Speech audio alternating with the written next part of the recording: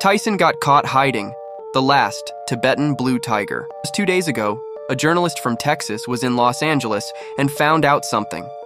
The world will never forget this all started when Sarah Thompson had planned to interview Mike Tyson at his mansion, but this time she had another reason to visit. She had heard a secret about Tyson and needed to find out if it was true or her story might not get published inside Tyson's precious. Sarah started her interview after a bit.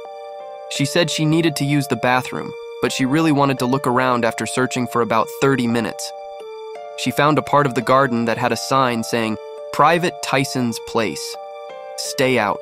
Tyson, the boxing champ, valued his privacy. But Sarah decided to go in.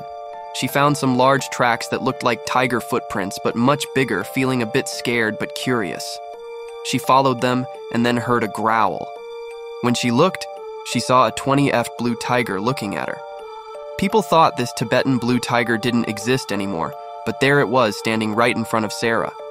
She quickly took a video on her phone and escaped. The next day, she put the video on the internet and it became a sensation, revealing Tyson's hidden secret to the world.